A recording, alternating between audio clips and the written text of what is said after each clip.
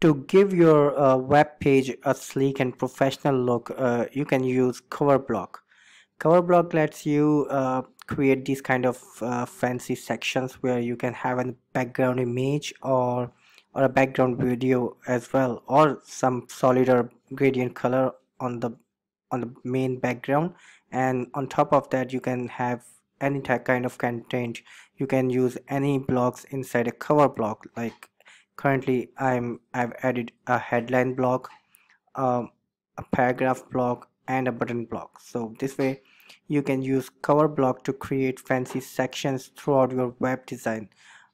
Mostly would be useful for designing a landing page or a home page, but can come handy on different use cases. Let's learn how to add a cover block and how to work with it. To add a cover block, you can add it using different ways. Like any other block, you can click on the plus icon on the top and search for the cover block, and click it, and it gives you these options to either upload an image or from the media library or from your local folder, to set a background image like this for your cover block, or you can simply choose a color to get it started, and it gives you this blank div with the red color that I chose, and you can just start your work right like this. So by default it adds a paragraph block inside a cover block, but you can add any other block in the cover block. I'll show you in a while. So another way to create a cover block is by typing a forward slash in an empty paragraph and type cover simply like any other block, and click on this. It gives you the same option. So these are the two options you can add. Additionally, you can also click on this mini inserter that comes inside any below any Gutenberg block like this or like this. So you can click on this and click start search for the cover block and insert it as well. So these are the few ways you can add a cover block in your page or post. Now let's see how to use a cover block. So to show you, I have a cover block here, and you can I'll actually remove it, or actually take it, create a new cover section here. So I have already added a cover block here. Let's start with using the background color first. So, and I can uh, add a headline by taking a headline block. So I can type my headline, test headline here, and click center. So anyway, so I'm just adding my content first to show you. So let's keep it there. So let's first see what options we have for the cover block. In the toolbar you get the first two options, which are default for any Gutenberg block.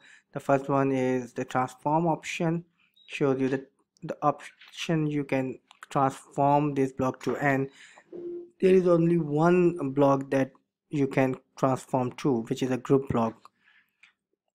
And next we have the mover icons. So this moves your content or block to up or down by clicking on these icons, or additionally, let me zoom out so you can see. Additionally, you can grab it and drag to a position where you need it and leave it like this. So you can drag and drop a block in your page or post like this as well using this controller here. Next we have alignment options. In the alignment you make align the block to left, right, center as well. And additionally, if your theme supports, you can wide align this block or full align this block that covers the whole width of the container area of your theme. So these are the two options dependent on the theme. If your theme is opting for these two options, you will see this. Otherwise, contact your theme author. Next we have this nice control, which is very useful. It allows you to basically control the position of your content inside the cover block. So as you can see currently, this headline is aligned center, but I can click on the position where I need to place my content. So as you can see, this is really easy to adjust the position of your content inside a cover block, which is really intuitive and easy to use. So this options does this. Next we have a replace option. The replace option basically, if you are using an image on your cover, like in this cover I'm using, so I can replace the background image or video to another one. Like let's select this one or this one for example. So that's it. It has changed my background media to the option I selected. So these are the options we have in the top toolbar for the cover block. Now let's see what options we have for the cover block in the sidebar. So in the sidebar we have uh, 1, 2, 3 and 4 panels of options for the cover block. One is the media setting, dimensions, overlay and the advanced. The advanced is as usual similar to what we have from all other core blocks as well. You can either assign a custom CSS class here or an anchor, make this section an HTML anchor as well. So let's see what we have in the media settings. In the media settings we have the first option which says fix background. So if you want to make this background image fixed to create a parallax effect, so what you can do is you can simply click on this option and that's it. What it does is, as you can see, the position of the image of the background is fixed, and when you scroll down you see this nice parallax effect. So you can click on this to disable and enable it. The next option is really useful. So suppose let me change the background image first so you can see clearly. So let's say we need to use this image for or let's choose this one. Okay, so as you can see this image is being replaced. So now what this does is this adjusts the viewport or the focal point on your image. So suppose if you have some element in the background image that you want to make sure will be visible, so you can adjust the position here and it will set the position to that focal point by simply grabbing this little cursor on this focal point picker control and move around your image, and it will make sure that the background image will remain this position. So this is really useful. So these are the two options available in the media settings panel.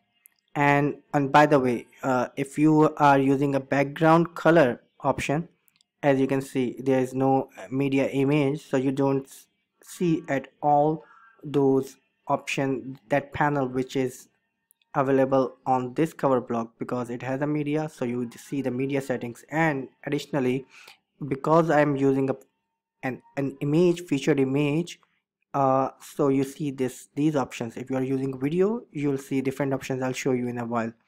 So let's see what other options we have. We have a dimension option which can adjust the minimum height of your cover. Suppose I have, by default the content decides the cover block height. So if I have this content, the height is adjusted according to the content. But if I keep adding more content like this, the height will get adjusted to it. But uh, let's remove this. But if you want to set a minimum height, you have two options: either set the dimension here or simply click on this and grab this and move up or down, and it will set a minimum height for this cover section for your page. So like this, I've set this to minimum 669. You can also adjust it from here or write it from here. It is in the unit of this height is in pixels, so you cannot change it currently, so maybe in the future. So this way you can set a minimum height to your cover section or cover block. And this dimension section is basically available in both cases, either you have the media or not, so the dimension is still there. Now let's see what other option we have. So a media setting is done, dimension is done. The next panel we have says overlay. So as we have a background image, you can see it by default sets an overlay color and opacity that you can adjust. So you can change. Currently the black overlay color is applied, as you can see, but I can change it to white, red, or any other color. So if you want to change that overlay color, you can easily do this, or even choose a custom color by clicking on this and pasting your hexa code or RGB or HSL, or you can simply select color from like this. You can even set a gradient color by switching to the gradient panel or tab here and either selecting a predefined presets of the gradient or adjust it from here. I'll keep it to the solid black overlay. Now the another option in the overlay panel is the opacity. By default it sets the opacity to 50, but you can either completely make it to 0 or make it to 100, so you can adjust opacity according to your need. Let's see what the overlay does for the cover where we are not using a background media. So as you can see, there is no opacity option here. If you are using a solid color, it's just the solid color. It is not acting as an overlay because there is no media behind it, so it just changes the color to whatever you want. You can either set it to a solid color or a gradient color like this. So depending on the options you are using in the cover block, there are different variation of the options and set of controls. So for the media, as I showed you, you can set this color size option work as an overlay on top of media, and you can adjust the opacity. But if you are using a solid color or a gradient color instead, by like this, the the color option under the overlay panel act as simply as the background color, either it's solid or gradient. So that's it for the cover block. There are no more options that needs to be covered. The last thing is, let's see how the video works for the cover block. So let's replace this with a video. I have a video downloaded, so let's see if I drag and drop it on on the cover block, what happens. No, it basically inserts the video block, so I don't need to do this. I'll just remove it, and what I need to do is, you need to click on replace and either open the media library and select the video, or you can upload it from your local folder as well. So just click on this and set it. So this is the video we have. As you can see, it plays in the editor as well, like this. All the other options are same. The video plays automatically. There seems to be no control. There are no other controls that you can make the video control. Either you need to play it or not autoplay, but obviously it's a cover block, and the media, the video file works automatically. So this is how it works for if you use the media. The other options are the same. The overlay color all works the same as the image, as a background image. So this is what how the cover block works. I hope I've covered everything. If you have any questions, feel free to ask in the comments. Thank you.